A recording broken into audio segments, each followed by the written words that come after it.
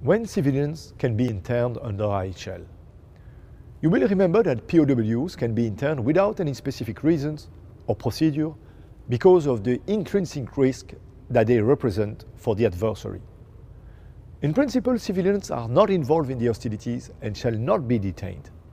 That said, there may be exceptional circumstances where civilians constitute imminent threats to the security of belligerents. In such circumstances, a belligerent is entitled to take safety measures, the most severe of which is interning them or placing them in assigned residence.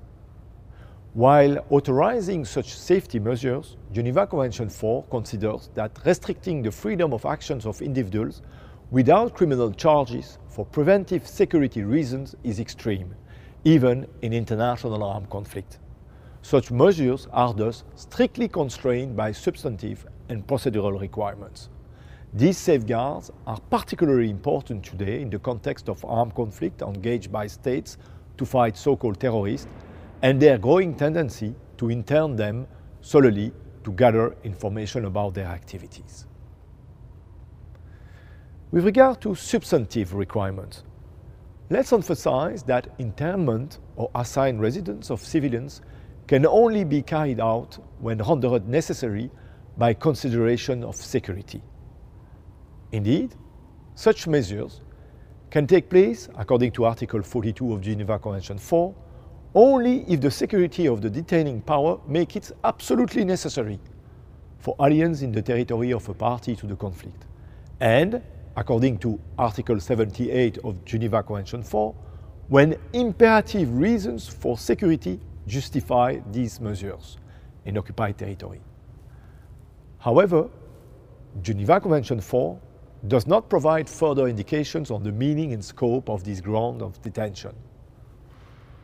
As the Pictet commentary stated, it did not seem possible to define the expression security of the state in a more concrete fashion. It is thus left very largely to governments to decide the measures of activity prejudicial to the internal or external security of the state which justifies internment or assigned residence.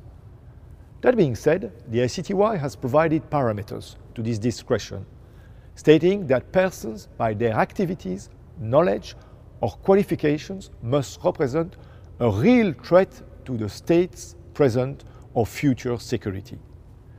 It goes without saying that an individual cannot be interned solely for the purposes of intelligence gathering, for the mere fact that he is a national of or aligned with an enemy party, for punishment, or to circumvent criminal processes. The ICTY also made it clear that measures of internment must remain exceptional and cannot be taken on a collective basis. As to the procedural requirement, Article 43 of Geneva Convention 4 provides that any protected persons interned or placed in assigned residence shall be entitled to have such action reconsidered as soon as possible by an appropriate court or an administrative board, and if the decision is maintained, to have it reviewed periodically at least twice yearly.